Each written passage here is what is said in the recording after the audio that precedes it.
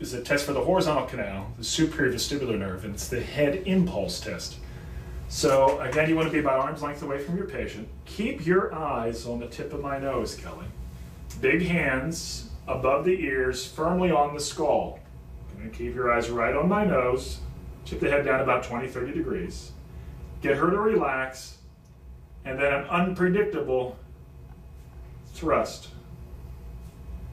And after the thrust, you're observing to see if the patient's eyes are on the tip of your nose. This needs to be done in an unpredictable manner so the patient doesn't know which way you're going to go. So that's a head impulse test. The test we're going to demonstrate is the Heave test. It's a test of utricular function.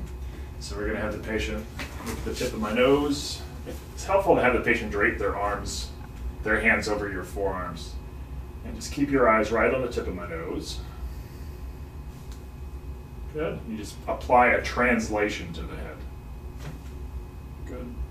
Compare left to right, make it unpredictable. Just a quick translation. And it doesn't all have to come from the patient's neck. You can just translate their head fixed on their trunk a bit.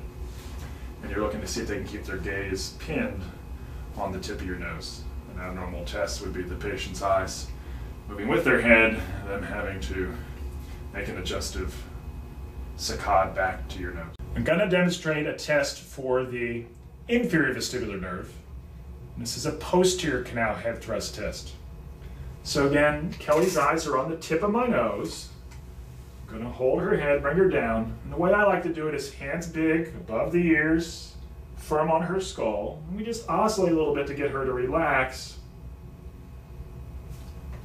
And then a quick thrust in the plane of her posterior canal. So this would be for the left side.